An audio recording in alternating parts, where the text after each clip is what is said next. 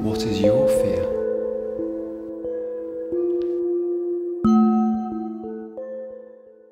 My name is Gareth Clark. I'm a performer, writer, and I'm a director with Mr. and Mrs. Clark, which is a theatre company based in Newport, South Wales.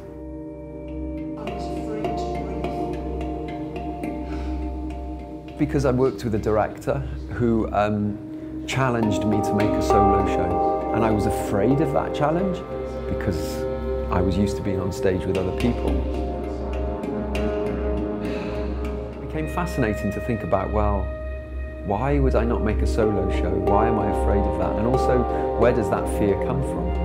And then I started exploring childhood fear, remembering fears of being an adolescent teenager, and then the fears we carry as adults, and it became fascinating and compelling as a subject. From now on, that they would be watching me from now on. That they would be watching me from now on. That they would be watching me from now on. That they would be watching me from now on. That they would be watching me from now on.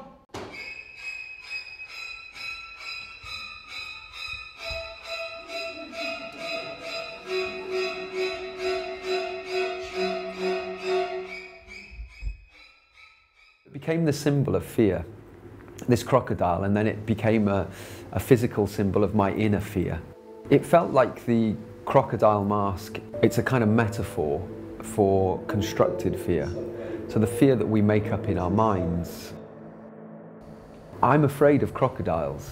It's a really strange, irrational fear because it looks scary, and so I use it to introduce the show as here is my fear, here it is, that my fear looks like.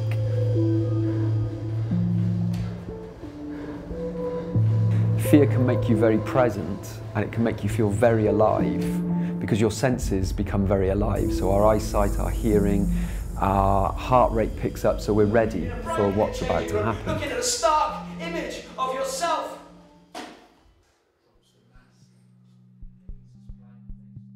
But I think there's this other fear that I think can be really disabling, which is the fear of what people think of you, the fear of doing something out of the ordinary, the fear of standing out. We're looking in when we should be looking out. I'm afraid.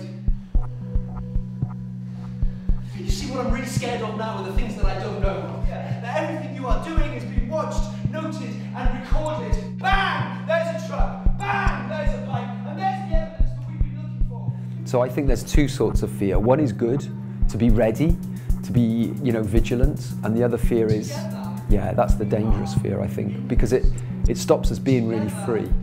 We are terrified. If you take fear out of the equation, you can do anything. Scared, is it? Eh? Not man enough, is it? Somebody comes up to me and says, my soul is in danger. Try relaxing to match of the day with that bouncing around your head. Falling, sink to the floor.